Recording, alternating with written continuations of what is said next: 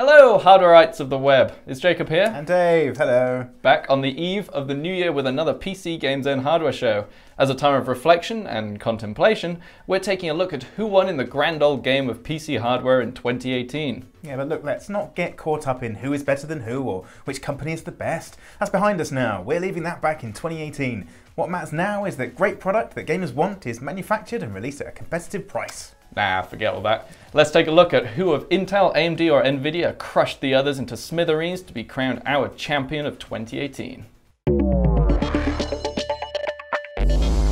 So who do you have your money on? AMD, Intel or Nvidia? For the better part of the year, the stock market would have agreed with any one of those three companies as a good investment. Yeah, that's the first fascinating point of this year. All three companies were financially killing it for the most part.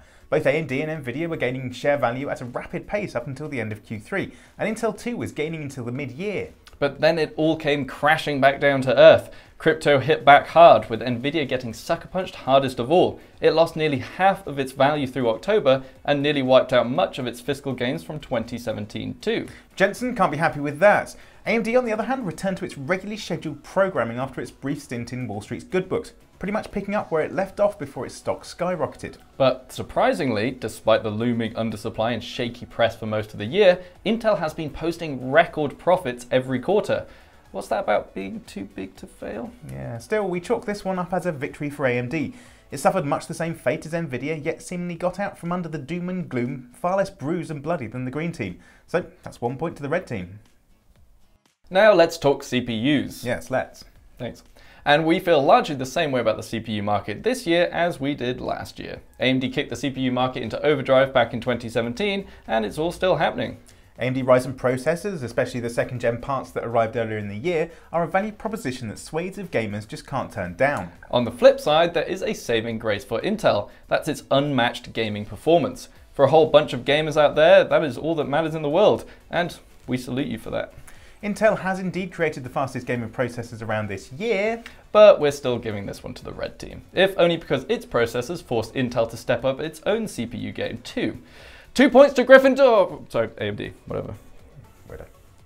In the wonderful world of graphics cards, Nvidia has continued to dominate the high-end market throughout 2018. It was also the year we waved goodbye to Pascal on its OAP cruise to the Bahamas and said hello to Turing, bringing with it real-time ray tracing, albeit in one game, Battlefield 5, to the fore. But some Pascal cards refused to retire, filling up the channel with a whole load of unwanted mainstream GPUs because Team Radeon is holding down the mid-range market with the suddenly affordable RX 580 and the newly released RX 590. In an effort to be a fair adjudicator, and despite the fact we actually think that the RX 590 is the best graphics card of 2018 singularly, Nvidia gets the win here. Its cards, both great and small, are still the de facto choice amongst gamers, so that's 1 point to the green team. So if we carry the 1, divide by Graham's number, and then smash that equals button, voila! That leaves AMD in the lead, Nvidia trailing behind, and Intel with a big fat nothing in the points table. Yeah, sorry Chipzilla, but you'll live to fight another day, just like the real monsters from the deep. You could make an argument against AMD leading the whole year too. You could say that it is still the smallest of the three companies discussed here today, and you'd be right.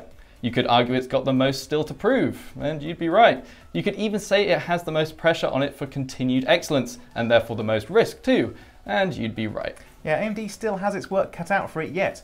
But now it has momentum on its side. It's gaining ground in server share with the EPYC, desktop share with Ryzen, and it's got the flexibility to deliver on future process nodes the most efficiently thanks to its partnership with Trailblazer's TSMC. Welcome to the Upside Down, viewers. You've just been bamboozled. AMD isn't the real winner of 2018, don't be silly. It's TSMC. How do you like that? Yeah, the Taiwanese pure-play foundry made $25 billion in the first 9 months of 2018, accumulating orders and sweet dollar from both Nvidia and AMD. Heck, they were even rumoured to take on a little bit of Intel's business too, but Intel put a stop to those whispers. Kinda. Yeah, the foundry is set to pick up all of AMD's chips for the immediate future as well, since Global Foundries dropped out of the cutting-edge node game.